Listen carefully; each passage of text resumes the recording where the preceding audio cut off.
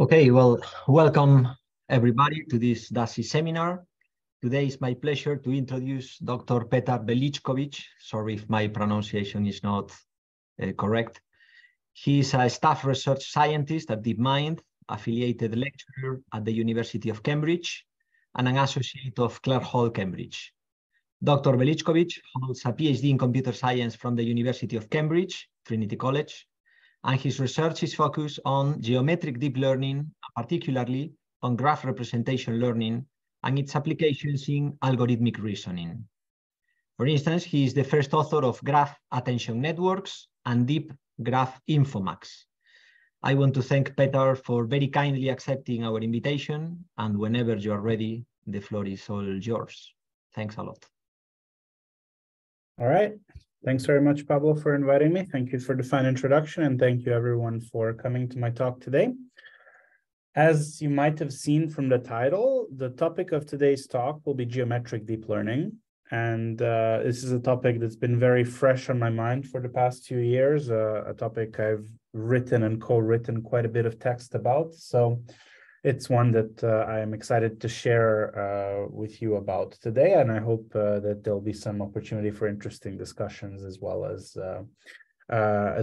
interesting questions, or maybe even some ideas that you can take away and apply in your own research. But in case you're not particularly familiar with our geometric deep learning work, you might not necessarily immediately see the cause for why we might want to talk about geometry and deep learning in the same sentence, or what do I even mean when I say geometry. So in order to be able to talk about these things a lot more effectively, and for me to explain how do these terms intertwine so much, I actually need to take you back in time. And that's why the first slide says going back in time. And when I say going back in time, I really mean way back in time. So, several hundreds of years BC to the days of Euclid. Now, as many of you probably know, Euclid created what we now know as Euclidean geometry, which governs through a collection of Euclidean postulates, the way in which objects are geometrically organized around the plane, right? Or more generally, what we call Euclidean space nowadays. And specifically, one of the centers of it is the parallel postulate, which says that when you're in a plane and there is a line and a point not on the line, there's exactly one other line that is parallel to that line that goes through that point. Now, for many, many centuries, Euclidean geometry was the way to do geometry. Like if you were doing geometry, this is what you were doing. And many people believed it to be absolutely correct. And as a result, many mathematicians over the years tried to ascertain that, in fact, Euclidean geometry is perfectly consistent and is the universal way to do geometry. So several people tried to go about doing this by basically exploiting the fact that you could try to assume the parallel postulate is false and then try to drive a contradiction. However, what actually happened, and it happened around the 1800s, was this massive explosion of new possible geometries that arose when these mathematicians realized that actually assuming the parallel postulate to be false does not derive a contradiction. In fact, it derives completely consistent geometries that respect all the other postulates and just operate in a space that looks very different. The first such known result came through the work of Lobachevsky and Bolyai that ended up discovering what we now know as hyperbolic geometry, which is a world in which you can draw more than one line that are parallel to a given line. And in fact, when this discovery was first made, it was quite remarkable. In fact, Bolyai famously wrote to his father saying that he discovered such wonderful things that he was amazed. Out of nothing, he has created a strange new universe. And the picture only got more and more complicated with some follow-up works, for example, the great work of Riemann, that among others derived what we now know as elliptic geometry, where in fact, because the points live on this elliptic space, there exist no parallel lines whatsoever. All lines have to cross. So, it goes without saying the 1800s were a very exciting time to be studying geometry. There were all sorts of different geometries being proposed, all coming with their own vocabulary, all coming with their own set of rules. And it was really tricky, say, if you were someone who was just entering the area, what is the geometry that you should be studying? What is the one true geometry, right? This was a question that was very much floating on everybody's minds. And fortunately, a solution to this issue came only a couple of decades later through the work of this mathematician on the picture here, Felix Klein, who had at the time just accepted a professorship post at the Bavarian University of Erlangen in Germany. And as part of his research program there, he proposed what is now known eponymously as the Erlangen program, basically something that eventually guided us to the solution of this problem, which is there is actually a blueprint that allows you to unify all of the existing geometries by talking about invariances and symmetries. So what are the quantities preserved under this particular geometry and particular symmetry group actions? And you can use indeed group theory to formalize these transformations. Now, Felix Klein's Erlangen program, it was a very massive idea. It had a massive effect both in mathematics and beyond. And it's really hard to overstate its impact. Obviously, in the domain of geometry, it served as a blueprint that then led mathematicians that were able to, several decades later, to use it to unify all of the geometries that were conceptualized at the time. And the final formalizations happened through the work of Élie Cartan in the 1920s. However, beyond the massive effect it had on mathematics, it also had a tremendous spillover effect in physics, specifically, mainly through the work of Emmy Noether, who was Felix Klein's colleague. And she approached this problem from a physics perspective and actually realized that using similar rules, you can derive all of the laws of conservation in physics by considering symmetric properties. This had a massive effect, not only in the way we think about physics, but also allowed us to use group theoretic constructions to arrive at very modern day topics such as the standard model, which arises as the irreducible representations of certain groups. And also there were massive spillover effects in computer science. In fact, category theory, which is an abstract branch of mathematics that nowadays has a lot of implications to computer science research. In the words of its very creators, Eilenberg and MacLean, category theory is just an extension of Felix Klein's Erlangen program, where group theory is replaced by categories, functors, and naturality. Now, at this point, even though this is such a cool program to think about and obviously was a very impactful idea, you might be wondering, why the hell am I telling you about all of this? Because I'm giving you a talk on a seminar that's related to deep learning, and I haven't mentioned a bit of deep learning yet. I've just talked about these very interesting but not particularly related mathematical ideas. So why am I telling you about this? Well, let's think a little bit about deep learning, right? What does deep learning look like nowadays, say circa the year 2020? Well, you can actually see that there's a lot of interest in the field. There's a lot of concurrent ideas being proposed. And a lot of those ideas tend to have their own language attached to them because the people proposing them either came from language processing or image processing or temporal sequence processing or something like that. Each domain kind of comes with its own language, its own set of assumptions. And the architectures are often accompanied with these kinds of bombastic statements like, everything's a special case of a convolution. Long short-term memories are Turing complete, so why would you ever need anything else? Graph neural networks operate on graphs. Everything is a special case of a graph structure. Transformers use self-attention, and as we know, attention is all you need. All those kinds of things, they might lead to someone who is brand new into the field to go around asking the question, what is the one true architecture? And to be honest, if you were to ask me about it, the state of deep learning in our present decade doesn't feel all that different to how geometry must have felt in the 1800s. And in this particular case, if history is really to teach us anything, we might want to look back to the principles of the past to try to, rather than answer the question of what's the one true architecture, give a more qualified answer that allows us to generate all architectures under a common blueprint. Now, I do a lot of my research in graph representation learning, where the central model of interest is the graph neural network. And I often get asked the question, could graph neural networks be the answer to this question? And to be fair, I would argue that the answer is likely yes. So that is because if you squint hard enough, most of the neural networks that you come across in your day-to-day research can actually be seen as passing messages over a particular graph structure. Here I've given you just specific cases of those graph structures when you have fully connected MLPs, when you have convolutional networks, and when you have recurrent networks. There is a very clear computational graph telling you how data is passed between the nodes in this case. So I don't think it's inconceivable that graph neural networks could play a part in this one true architecture. But in order to understand that, you need to also understand graph neural networks beyond their basic premise, which is permutation equivariance. So with all that said, now it is our turn to study geometry. My name is Petar Veličković. I'm a staff research scientist at DeepMind and an affiliated lecturer at Cambridge.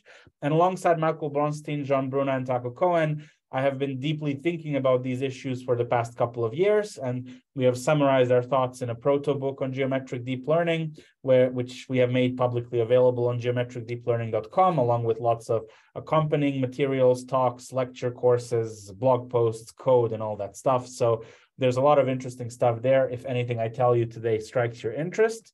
But in reality, what I'll be telling you about today is a bit of a whirlwind journey through the ideas that we have conceptualized in this book. So that is what we'll be talking about today. Now, let's dive into it. Well, before we dive into it, let's think a little bit about why do we even care about invoking geometry in machine learning, right? Because we know for a fact by the universal approximation theorems that even if you take the most straightforward neural network, like a multilayer perceptron with all of your data concatenated as its input, that is still in principle going to be powerful enough to fit any kind of problem you want, any real bounded continuous function.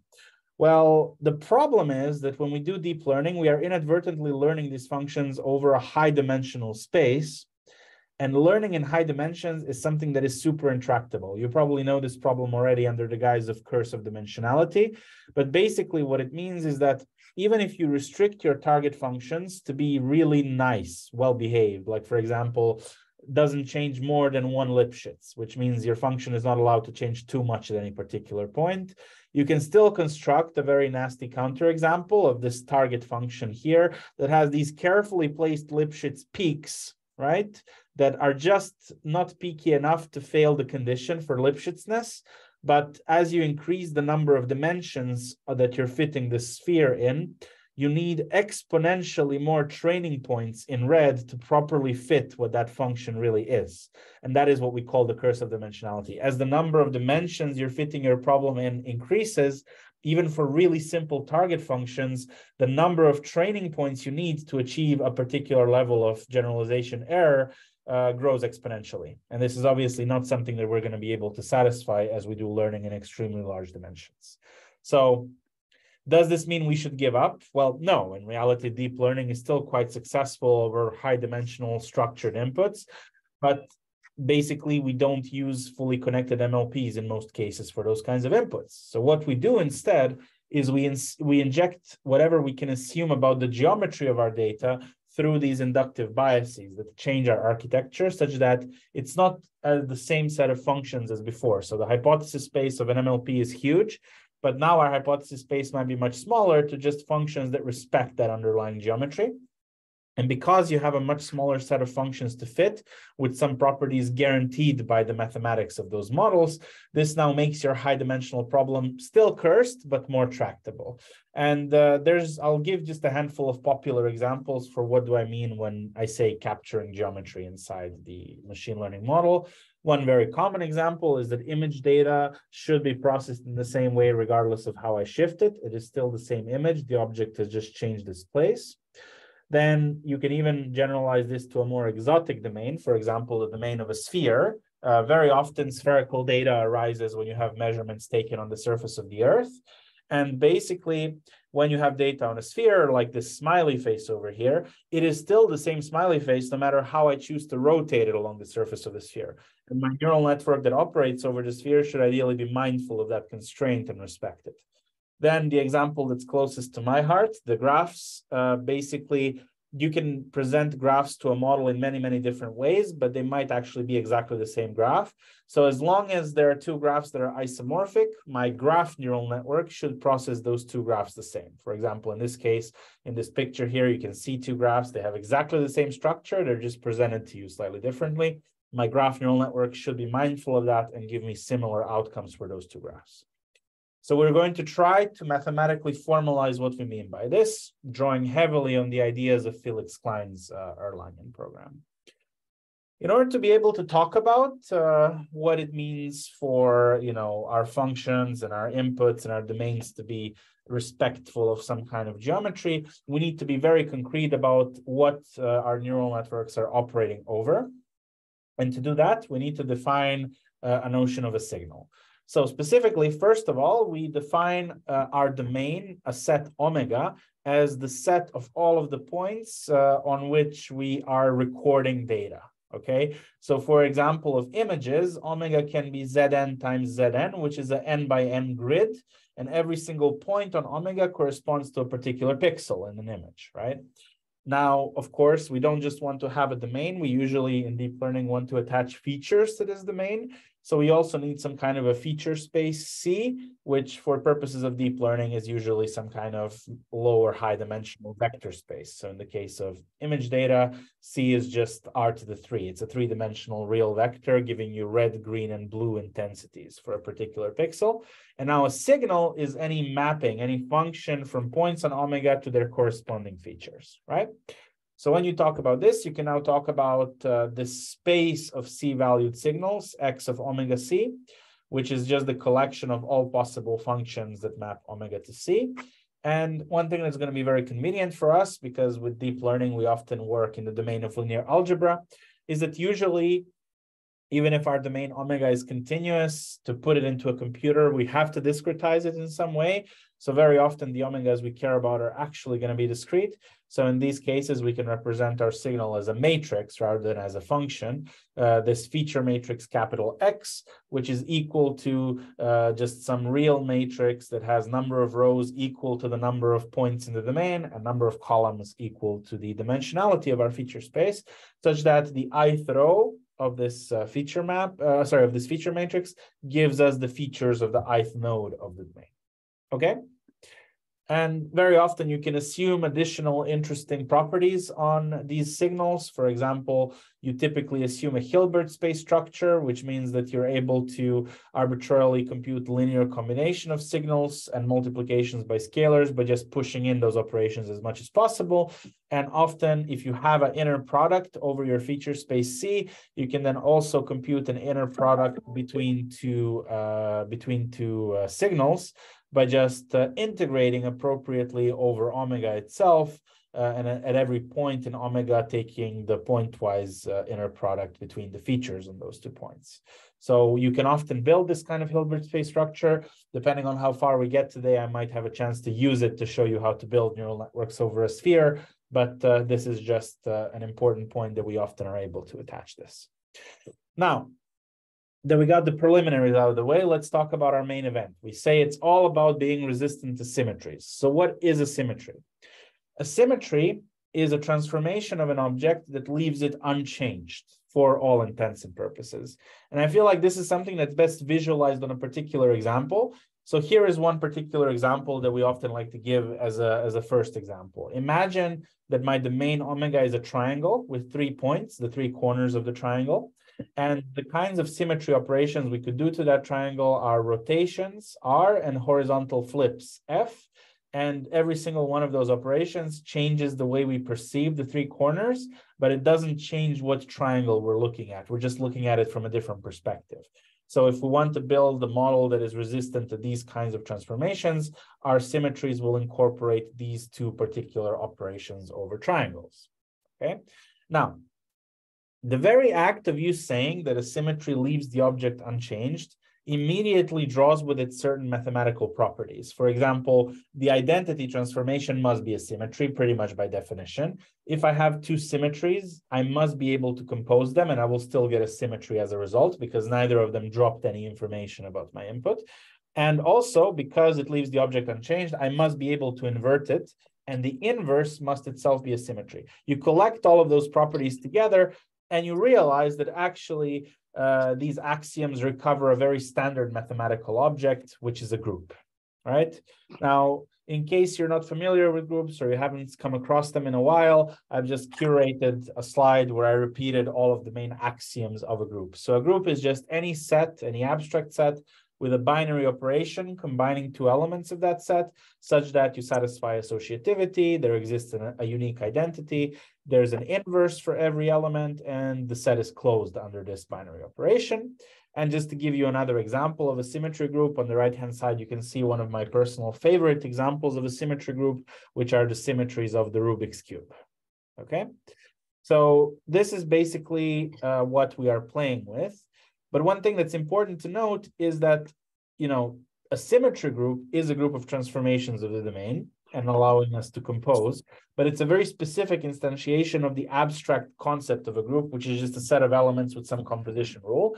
So what we really need to specify concretely, if we want to use these to reason about how they affect data, is to talk about a concept of a group action. So a group action is a map which takes a particular group element and a particular point on our domain and transforms it onto some other point of the domain. And it must satisfy the expected properties of if I want to transform a point on the domain with two group transformations, it doesn't matter if I first act on it with one, then act on it with the other, or compose them and then act on it with the composition. And also the identity must leave me in the same point I started. So these are kind of the obvious properties, but they must hold. And here is one specific example of what a group action might look like. So in the case of, say, rotations and translations in a two-dimensional space, those are parameterized by a polar angle theta and by the translation coordinates tx, ty. You can actually reason about that particular group element as an action specified by a three-dimensional matrix. You might notice from computer graphics that you can build these 3D matrices that act on 2D coordinates and then translate and rotate them appropriately. You just build kind of a combination of a rotation matrix with a translation component on the side. So this is how it works. And this is how to convert the group element, which is theta, tx, ty, into something that can actually act on the points in R squared. And this now leads us to a very important formula, which allows us to say not only how the group acts on points of the domain, but also how it acts on data, the signals, okay? So imagine I have some signal X on the domain and I want to act on it with a group action. That is the same as if I were to look up the signal in the point that will end up on use place once I apply the group action. That's the reason why here is a g to the -1 in the expression, because after I apply g, the g and g to the -1 will cancel and that point will line up exactly in use place. Or put differently, if you imagine I have this signal x over the surface of my sphere, and I have g which rotates the sphere, I'm looking for the point that will end up in a particular place after I rotate the sphere, which is the same as if I took that point and rotated it in the opposite direction by that same amount. Okay, so this is the key idea of why this formula works the way it does. And we can often also assume for convenience that our group action will be a linear operation. And this means that if I have a particular action on my signals, and I have a combination of signals, it doesn't matter if I combine them first and then act, or first act on the two signals and then combine them. As you can see here on the pictures of two insects, I can either first add them and then shift it downwards, or first shift them downwards and add them. The result image is still the same. So this is what we mean by the group action being linear. And assuming that our group action is linear, we can talk about it in the realm of linear algebra very conveniently using a concept of a group representation. So specifically, what I mean when I say a group real representation, I mean I have this map, this row, which takes a particular group element and gives me a unique invertible n by n matrix, which has the effect that when I multiply it with my signals, it's the same as if I applied the group action onto those signals. And it must also satisfy this compositionality rule. So if I want to compose two group actions, G and H, it is the same as if I either first compose them in the group space, then take their representation, or take their separate representations and then multiply those two matrices together. That has to be the same effect, right? And here is one specific easy example of that. Imagine I have a one-dimensional sequence input. So my domain omega is, say, Z5, which means a sequence of 5 elements. And my group corresponds to circular shifts. So my group is defined by Z. So it's all the integer shifts I can apply to this sequence. And a particular action applied on my data, which is arranged in the sequence of 5 objects, is just you take this shift matrix over here. That's the representation of moving by 1 element to the right. And then you just raise it to the nth power if you want to move n steps to the side, right? This is the real representation of shifting a sequence by 1 position to the right, circularly, of course. Because if you don't have a circular shift, you lose information, and then it's no longer a symmetry. So now that you have this idea of a real representation, we can finally exploit, we'll talk about what it means for some function or some neural network to exploit the symmetries inside our symmetry group. So first, one important concept is that of invariance. We can say that our function f, which maps our signals on the domain to some outputs y, some labels, it is G invariant if no matter what group action I choose, no matter what G I choose, it doesn't matter if I apply it to the input, I will still get exactly the same output. One special case of this is, say, an image classification. Your output class typically is assumed not to depend on image shifts. So an object is still in the image no matter where it is. And this is the essence behind convolutional neural networks, how they're built, right? But sometimes we don't care about having a single label for the whole domain omega, which is what the first definition is about. We sometimes might also care about predicting something in every single element of omega. So now we have a function that maps signals on omega to different signals of omega.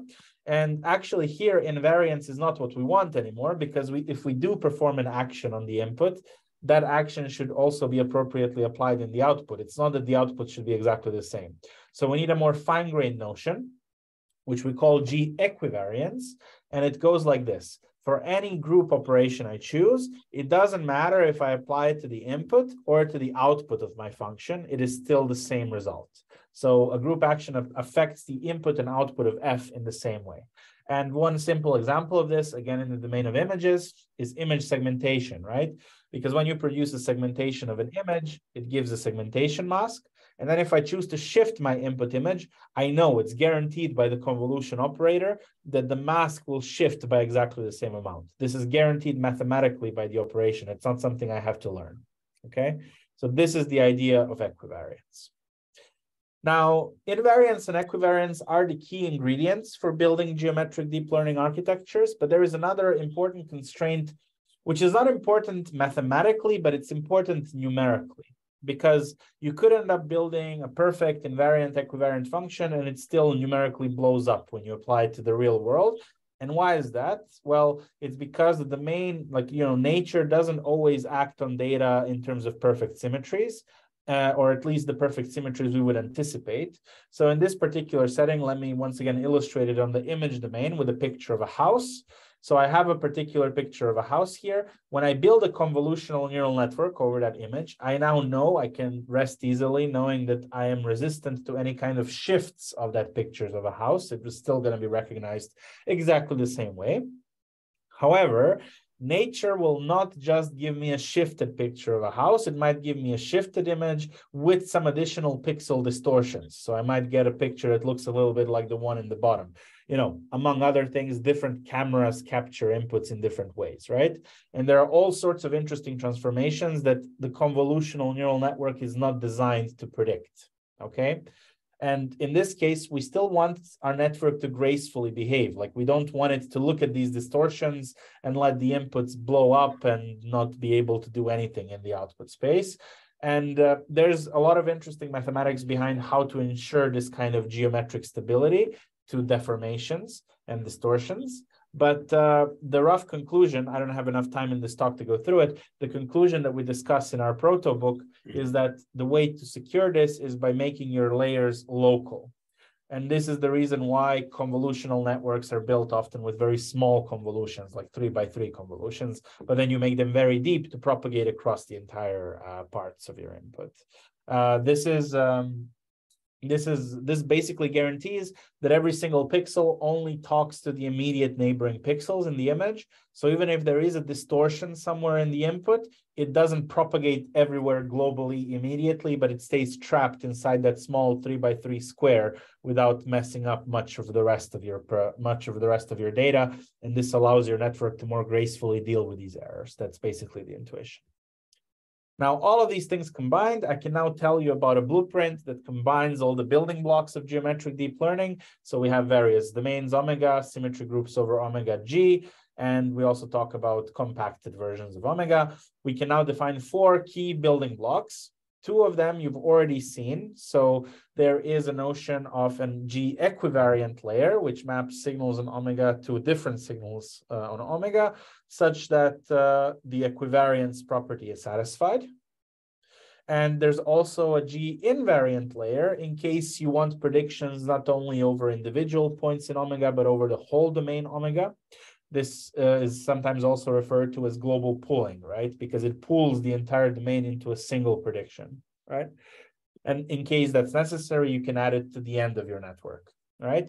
Now, you might notice in the definition of the equivariant layers that I also wrote that they are local to satisfy the geometric stability. And I also wrote that they are linear, okay? Now, why is it enough to talk about linear, and why should we only talk about linear? First of all, solving for linear equivariant layers is something that mathematically is much easier to do than solving for nonlinear equivariant layers, okay?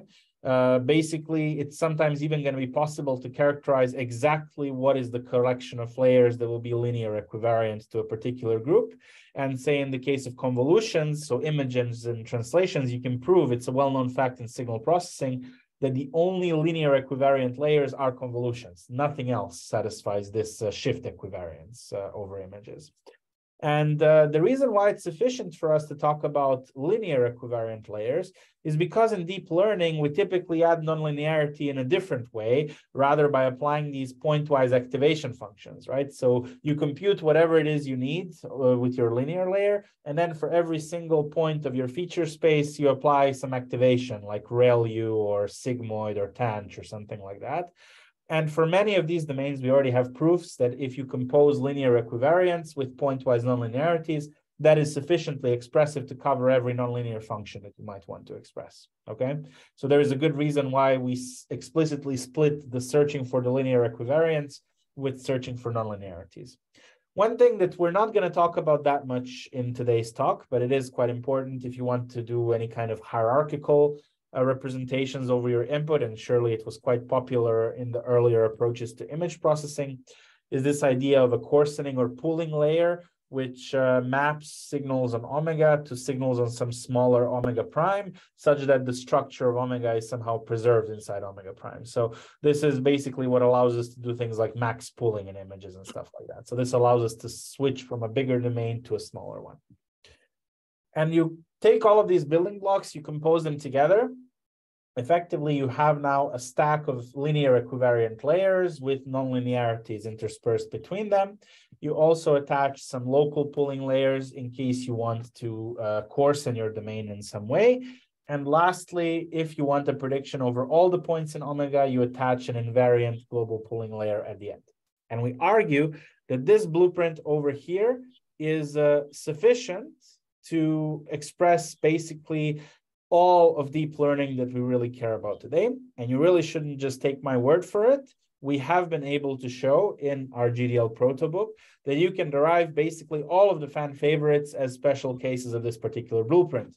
Once again, showing how powerful Felix Klein's Erlangen program is in this particular deep learning domain. So you can rederive a lot of your fan favorites like CNNs, GNNs, deep sets, transformers, LSTMs by choosing an appropriate domain omega and an appropriate symmetry group G that you want to be invariant or equivariant to. But what's really cool about it is that effectively, this doesn't just allow us to explain the really popular architectures, it also allows us to talk about architectures over exotic domains that people might not necessarily be thinking about that much, but they basically fall out as a result of our blueprint analysis.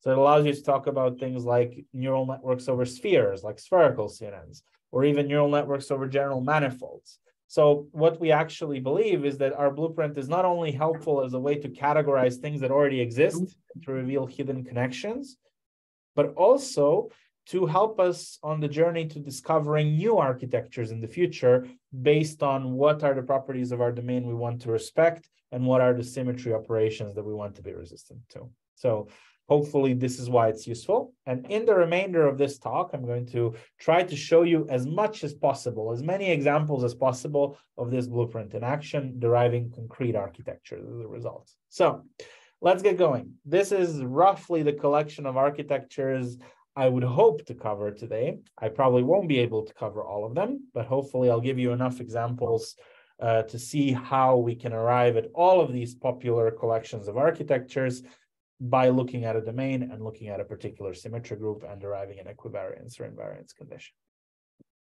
So let's start with sets. Sets are arguably the easiest domain with absolutely no obvious geometry attached to them, right? So specifically, it's like a graph with no edges. So our domain omega is just a collection of nodes V, and we assume no particular connections between those nodes. So as we said before, in deep learning, we care about featurizing these nodes. So we will say xi are the features of node I. It's like a k-dimensional real vector describing the features of that particular node. And as you know, there's many ways you can present these to a machine learning model. As we discussed with our signals discussion, you can stack these features into a node feature matrix of the shape number of nodes times number of features, this capital X. And now I need to stress on you that in the context of sets, like when we dealt with 1D sequences, there was an ordering between these nodes. But when we talk about sets, there's no notion of ordering. And the very act of us putting features in a matrix like this is very bad because it specifies an ordering. And we would want our neural networks to not depend on the ordering because I told you at the beginning, this set is unordered. So any choice of how to order nodes is a purely arbitrary choice. So what we really want is this property called permutation invariance, which means that if I take a set and I choose to perturb it in some way, so still present you the same set, but the rows are disordered, I want my outputs to still stay the same, and I want this mathematically guaranteed. So what does this mean in the geometric deep learning context? My symmetry group is the n-element permutation group. So it's a group that gives me all the permutations of n elements. And I want my model to be equivariant or invariant to those transformations. So specifically, we can now talk about permutations that are operations that change the order of the nodes. As you know, for n objects, there's n factorial, many of them. And what's very convenient is we can literally use the idea of real representations that I told you about before and express every permutation as a group action, which can be encoded into a node-by-node matrix known as a permutation matrix. Each permutation specifies exactly one. And as you can see from this equation, they're very special, the permutation matrices. There's 0 almost everywhere. There's only 1 in every row and every column. And the only effect that they have is that when you left multiply them with your node feature matrices, you get those same node features, but permuted, right? And that's exactly the group action that we want to be resistant to, right? So now we can apply our usual rule to derive a rule for equivariance or invariance over sets. Like no matter what permutation I take, I should either get the same output or I should get appropriately permuted outputs. And we also need locality, which leads us to derive what is now known popularly as a deep sets architecture. So one way to get equivariance and locality is to just transform every set element separately. So there's a shared function psi applied to each xi vector to get embedding vectors hi. And then in case you want something over the entire set as a prediction, you add a permutation invariant tail to this architecture. So some operator O plus, which you can think of it as any permutation invariant operation, like summing, averaging, maximizing, or anything like this, anything which doesn't depend on the order of the operands. You apply it to all of your set elements after you've applied psi, and then you apply phi, which is another neural network that predicts your outputs. And you can see here immediately the blueprint of geometric deep learning in action in this particular architecture, right? This is a very standard state-of-the-art architecture for processing set data. Also, for those of you coming from computer vision, you might know this architecture as point nets. Every single blue component here is a local linear equivariant layer with some nonlinearities put in between. And the part in red, the O plus and phi, are the invariant part predicting things over the whole set. Now, this is, of course, just one possible function that satisfies the permutation equivariance and invariance constraints. However, you can actually show that over unordered sets, without assuming any edges between the elements, this is actually as far as you can get. So you give me any set function, which is permutation invariant, you can prove, and the deep sets paper proved this for a lot of input spaces, you can actually re-express that function always in this format over here. So this format over here is actually a universal format for building functions over sets. And as I said just now, the applicability of it goes well beyond pure set data. It's seen application in computer vision as well, like the point net model. And if you look at the architecture of the point net model, which is a very potent model for learning from point clouds, it looks exactly the same as deep sets. You have a shared MLP applied to every single point. And at the end, you apply a particular pooling operation. In this case, they use max pooling to get features for the entire point cloud. Now, of course, the very interesting stuff starts to happen when you start to allow different set elements to interact. And this allows us to jump from learning on sets to learning on graphs. So now we have a set of nodes, but we also have a set of edges. Our domain omega now becomes a set of nodes and a set of edges. And there's many ways we can represent these edges, but we tend to prefer to use the adjacency matrices mathematically here, just because we're talking about everything in terms of linear algebra. So we might as well talk about this in terms of linear algebra as well. As you might know, for the computer scientists in the room, there are more efficient ways to represent edges than to put them in an adjacency matrix, but this is just mathematically convenient, okay? And as you probably know, an adjacency matrix A is a nodes times nodes matrix with ones and zeros, where ones tell you where the edges are and zeros tell you where they are not. There are many other things you can put in edges, like edge features, node distances, node similarities, and stuff like that. We're deliberately ignoring that for now to keep the math simple, but you can always put those features back in, and kind of the math is still the same, just a bit more tedious. So one question is, once we've done this, once we went from the domain of sets and introduced these additional edges, what has actually changed? To be fair, nothing has really changed. The main desiderata, being invariant and equivariant to permutations, is still there. So if you look at this picture, which explained what was necessary for a function over sets to be permutation invariant, when you talk about graphs, it's really exactly the same picture. The only difference is that now these objects have some edges between them. And whenever I permute them, I need to be careful to permute the edges in exactly the same way. But otherwise, the rules are exactly the same. You can apply exactly the same blueprints to go from learning on sets to learning on graphs by just plugging in a different domain, but the symmetry group is exactly the same. So you can derive invariance and equivariance constraints just like you did for sets. The only difference is that now you also have these edges that arrive as an input to the function. So it's part of the input to f. And whenever I do a permutation on my nodes, I need to accordingly permute my edges. As we said, edges are given in an adjacency matrix, which is nodes by nodes. And a way to permute them, you need to permute now both the rows and the columns of that matrix, which numerically in terms of linear algebra translates to PAP transposed. The first matrix multiply permutes the rows. The second matrix multiply permutes the columns, right? But other than that, the invariance and equivariance conditions are exactly the same. Invariance means if I permute the nodes in my graph and the edges accordingly, I'll still get the same answer. Equivariance means if I permute my graph, it doesn't matter if I do it before or after applying my function. It's the same idea. Now, of course, the one part where graphs get more interesting than sets is the idea of locality. Because on sets, we really had no knowledge of connections between the nodes. So the only way we could enforce locality is by treating every node separately with that function psi.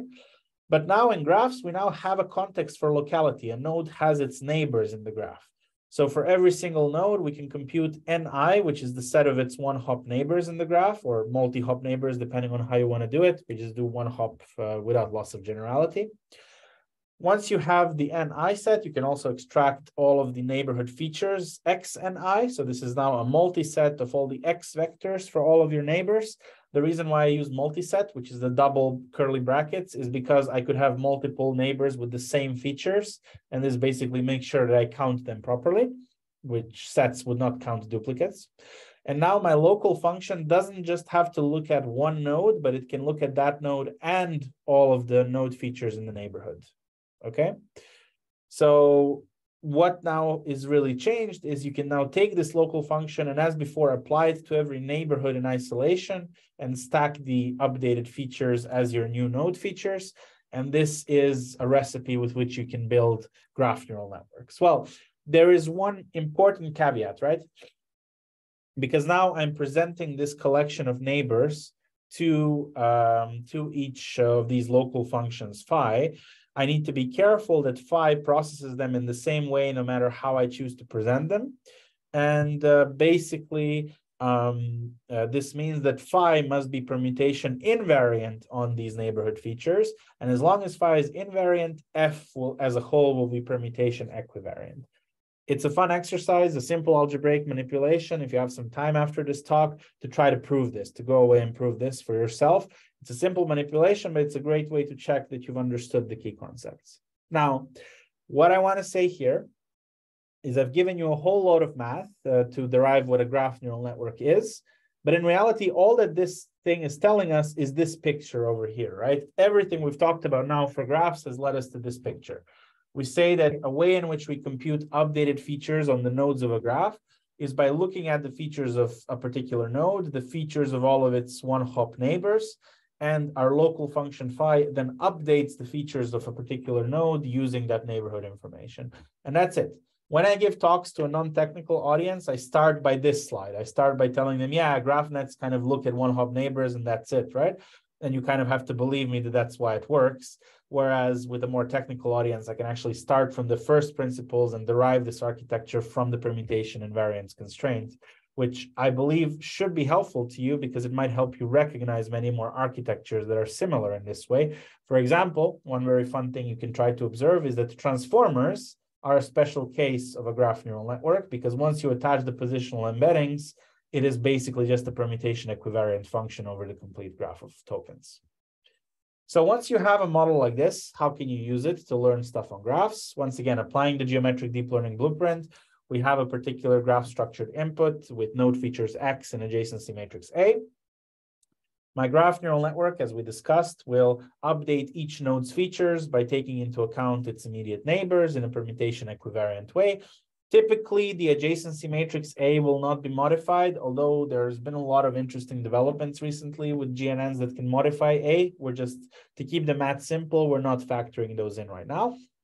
And now that I have these H vectors, what can I do with them? Well, if my task is to classify things in nodes, for example, to classify topics of documents in a citation network, or in the context of Google Maps, which I worked on personally, to classify travel time on a particular segment of the road network, so that Google Maps can then serve you how fast or slowly you will travel to your place of work. This is a node classification problem where you take the features of a particular node and you predict the output. And in this case, because it's the same function applied to every node feature, it's a purely fully equivariant function. You might instead want to classify entire graphs. For example, your graph could be a molecule and you might want to predict its drug properties or chemical properties or something like that.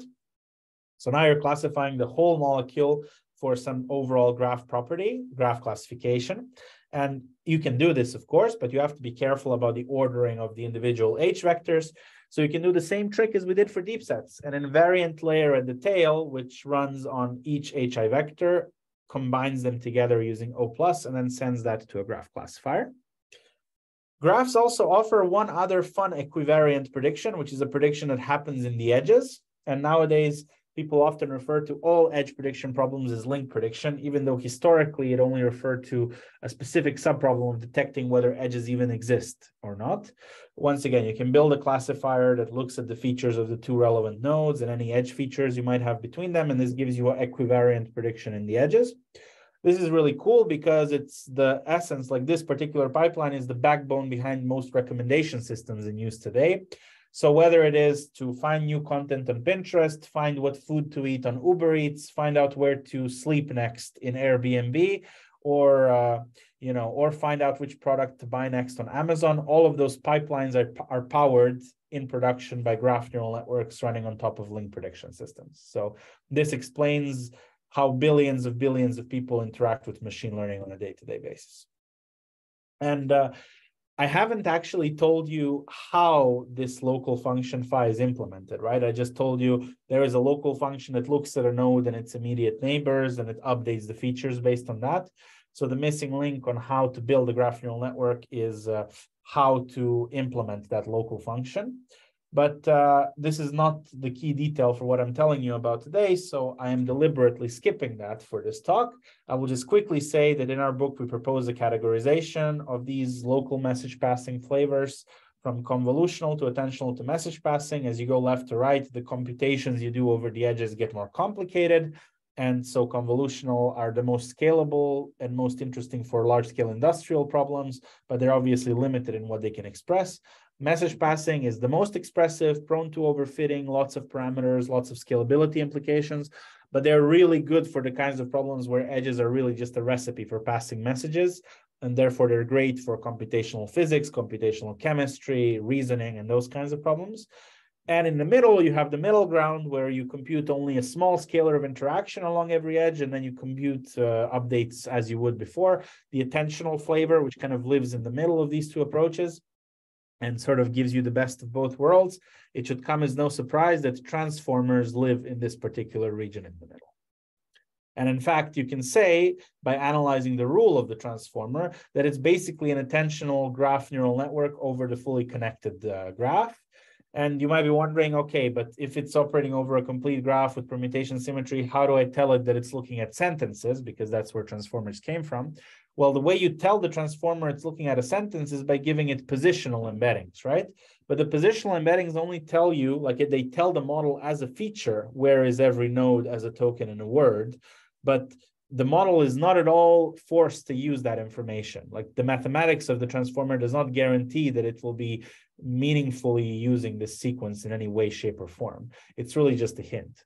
So the actual symmetries guaranteed by the transformer are just permutation symmetries. And you can imagine the attention coefficients as kind of inferring a soft adjacency matrix and letting the GNN choose its own edges.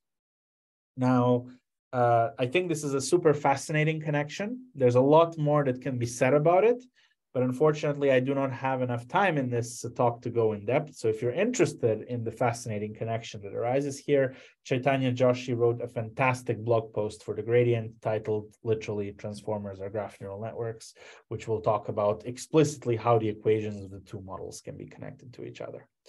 Okay, so there's obviously a lot more models that I could potentially guide you through, but I also realized that we are approaching the 45-50 minute mark. So what I'm going to do is I'm going to quickly show you how this concept can be generalized over geometric graphs, and then we can open the floor to some questions.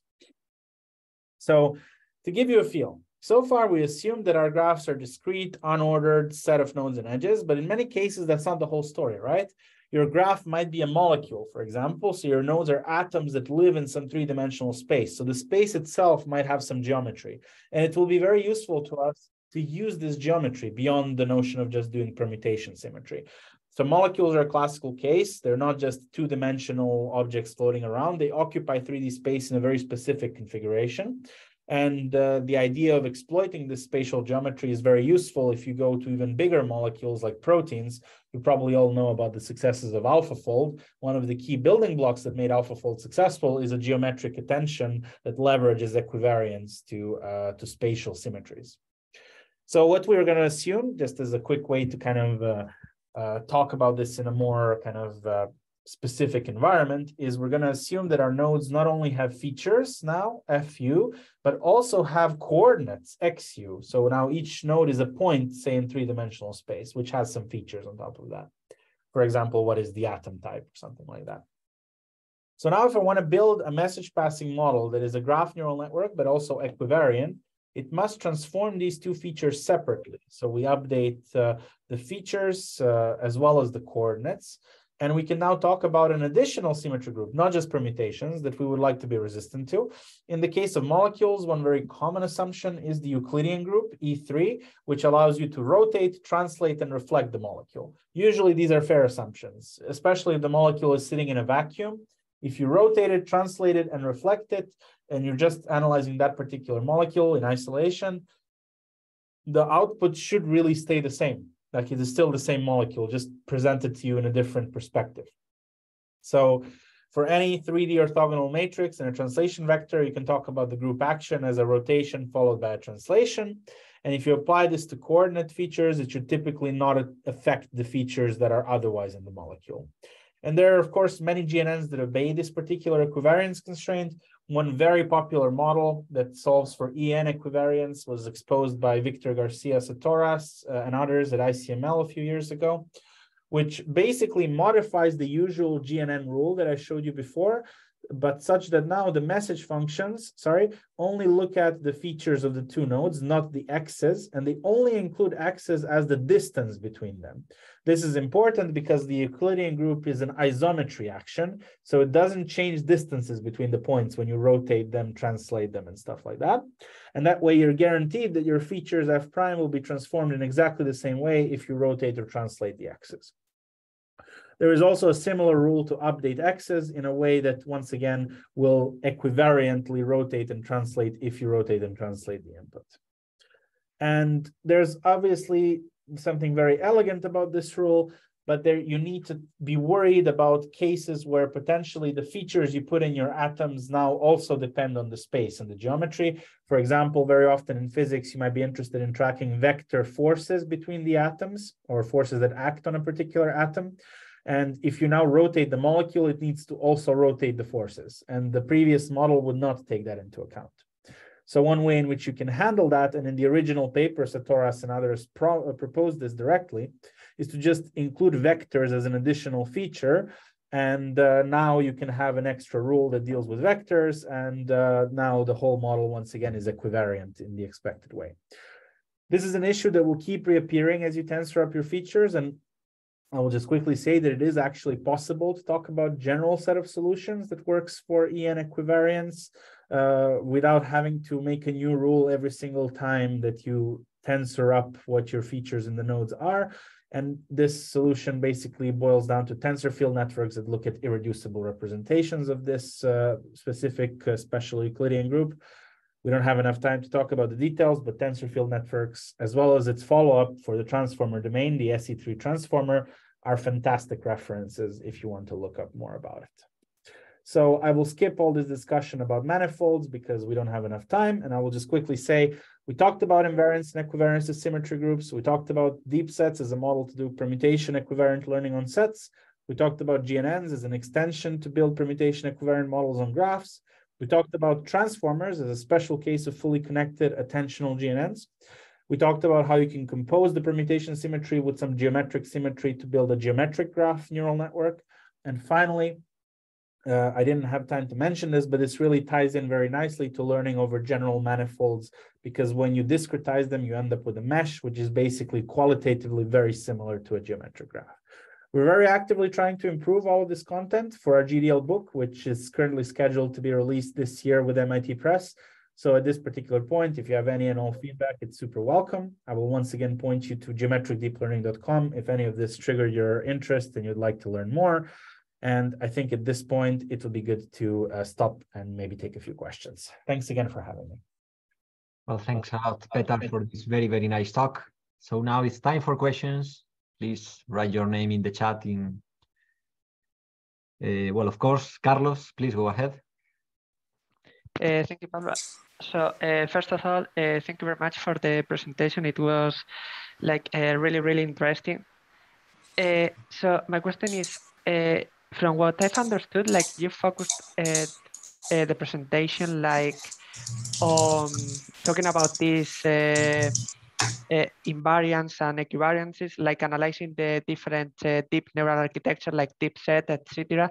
And I think you've dropped like some hints about how to do the opposite process. So like given a signal space and I think you said a symmetry group of a set of operations that you would like to preserve, how to obtain a neural network architecture that does that? Because I think at the start you said we think that graph neural networks could be the way to do this because you have convolution, you have attention, you have all of these things. And you said, for example, in the case of deep sets, that this is all we can obtain, and this set of function is equivalent to other, I suppose, deep sets architecture. So Okay, so my question, like to summarize, would be, let's say that you're given a signal space.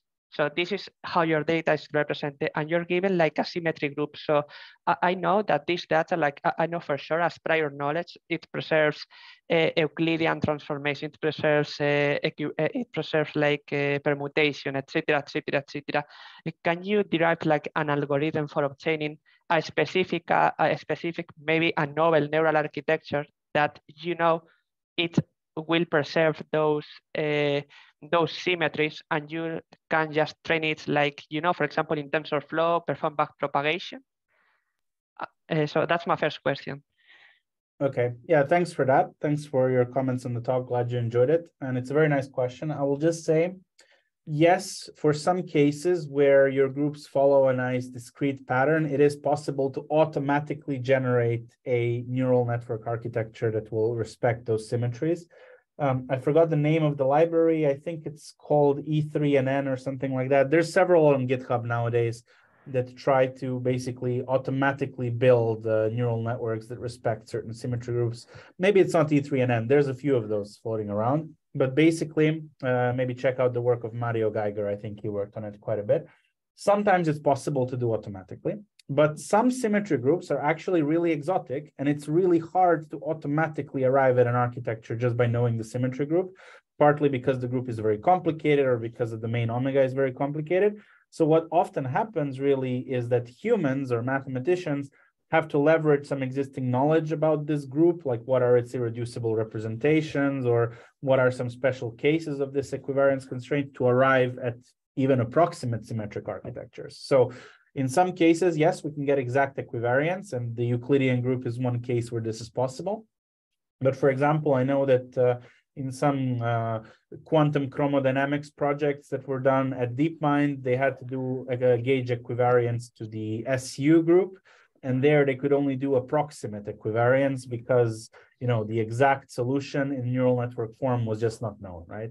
But yes, in many cases that we talked about here, which are coincidentally also the most standard deep learning architectures, you kind of just know what these operators are, either by knowing the mathematical analysis or it just feels right. Yeah, but yeah, so maybe this answers your question. Yeah, it does. Thank you. And my second question was like related to the first one is, given like your training data, can you extract a set of symmetries that are preserved? For example, you obtain a training data and you don't know if it corresponds to images, meshes, graphs, whatever, and you maybe discover that when you apply a certain group of, let's say, operations, the label associated remains the same. So then you say, okay, maybe this preserves shifting variance, and that could lead you into choosing an appropriate architecture, or even in those cases, you said it was possible to automatically derive an architecture with those symmetries, have like a complete like automatic pipeline that from data to a set of symmetries that are preserved to an architecture that preserves those symmetries, like kind of like an evolution maybe of auto machine learning, kind of? So maybe just to say, like, this is a question I get every time I present this talk, so it's something we've thought about a fair bit. Our book specifically concerns about the case where you know what the symmetry group in the domain is, just because it's already very complicated when you do that. That being said, there's been some pretty exciting work recently that tries to discover what quantities are conserved inside particular inputs. One specific example that I particularly like, and it's also inspired by the work of Emmy Noether, whom I mentioned at the start of my talk, are these so-called Noether networks. And the work is done by Ferran Allet and his collaborators at MIT. And here what they do is they basically use meta-learning to try to find functions of the form f of x equals 0. So a neural network tries to estimate what inside your data is always equal to 0 by learning a function that kind of reduces to 0, and kind of in a meta-learned way, when you regularize with that function as a loss, gives you better performance. So there are methods to kind of approximately extract laws of conservation from inputs already, but they are really challenging, let's just say. And even in the graph domain, like figuring out what the true graph is that you want to apply permutation symmetry to is a very important and complicated open problem, because even the ground truth graphs that we have from nature are not necessarily always the best graphs for solving these problems. So anyway, in summary, it's a super challenging problem. Because it's super challenging, we decided not to focus on it in this particular context. It was already quite hard as it is. But I would check out works like Noether networks and latent graph inference to kind of see what people have been sort of trying in this space, if you're interested. Okay, so it seems like in the general case, the machine learning engineering, it's still necessary, like to come up with the architecture and to come up with symmetries. I see, so. Maybe in the future it won't be necessary, but today I would say it definitely is. I see, I see. Thank you very much for your answers. No worries, thanks for asking. Thank you very much. So we have another question. Jose Perez-Cano, please go ahead. Yes. Well, my question is about which kind of current networks are not represented in this paradigm, because throughout the talk you've mentioned that this works for almost everything, but not for everything. So I would like to see an example of something that doesn't fit here. Right. So you mean an architecture which cannot be expressed using... yeah, or a problem or something that doesn't have those symmetries or any symmetry. Right. So, okay, I will give you one example without going into too much depth. What I do these days quite a bit in my day-to-day research, as Pablo mentioned in the introduction, is I work a lot on algorithmic reasoning problems. So I'm trying to build the neural architectures that respect computations of classical algorithms in such a way that, like, if you imagine your algorithm as running in the bottom of the diagram and your GNN is running in the top of the diagram, you want it so that, you want your graph network to respect the algorithm such that if I can encode an algorithmic input at time t into the GNN space and then run the GNN and decode some output, it is the same as if I were running the algorithm from the input to the output. So this is very similar to equivariance law in the case of symmetries. But I mean, how do I put this? An algorithm is not a symmetry, right? Because first of all, it doesn't have to be invertible. One step of an algorithm can delete half of your data. So you cannot really talk about inverses anymore. And also algorithms do not compose generally. An algorithm only composes with another if the output type of the first one matches the input type of the second one. So without going into too much detail, in order to be able to talk about those kinds of compositionality and not symmetries, but other kinds of concepts, you need to go beyond the realm of symmetries and the groups and into the realm of categories and the category theory. And what was an equivariance condition there is now a natural transformation in the context of categories. If you're interested to know more about this, the Natural Graph Networks paper that was published at the NeurIPS a few years back from Pim De Haan, Taco Cohen, and Max Welling is an excellent reference for this. So that's one example. I hope it wasn't too vague. Pretty interesting. Nice. Thanks. Thank you very much. And the last question, Pablo Morales Alvarez, please go ahead. Yeah, hello. Well, thanks, Petar, for the talk. It was very interesting. Well, I had to disconnect some minutes, so I don't know if you may have talked about this, but in any case, in the last years, I've been working with uncertainty in deep neural networks, and I was wondering whether the idea of uncertainty has been studied in this context, like, I don't know, in addition to having these representations, having some measurement of uncertainty about the reliability of those representations, and like the uncertainties of adjacent nodes could be related somehow. My question is just a bit general about whether uncertainty has been studied in this context. Thank you. Yeah, so I would say that we haven't studied it that much ourselves, but some of the earliest definitions of, say, probabilistic graphical models also incorporated various aspects of symmetries of probability distributions. It's like a slightly different angle to how we're approaching it, but I think they're quite related. So you can and you should talk about uncertainty as much as you can in these settings. So people have definitely looked at, say, Bayesian graph neural networks and these kinds of things. where you might even be able to incorporate geometrical structure and maybe even some aspects of, say, curvature of the manifold your data lives on to quantify how uncertain you are in the prediction, because, say, you might be close to a pole of the function or something like that, where suddenly things go towards infinity very quickly or something like that. So just to say, it has definitely been studied. We don't focus on it that much in this particular angle, but I think it is definitely worthwhile, and there's surely going to be some possible things you can look at to get started there. Yeah. Okay, thank you. Okay, this is it. I mean, we don't have time for more questions, unfortunately, but we thank again our speaker. Thank you very much, Petar, for this very, very nice and interesting talk. We have learned a lot. And just keep in touch. And thanks again for accepting our invitation. No worries. Thank you for having me. And if you want to reach out about anything, feel free to send me an email. I'm happy to discuss more on any of these topics. Thanks a lot. You're very kind. Of course, we will do it. Thank you. And thank you to all the attendees for the interesting questions.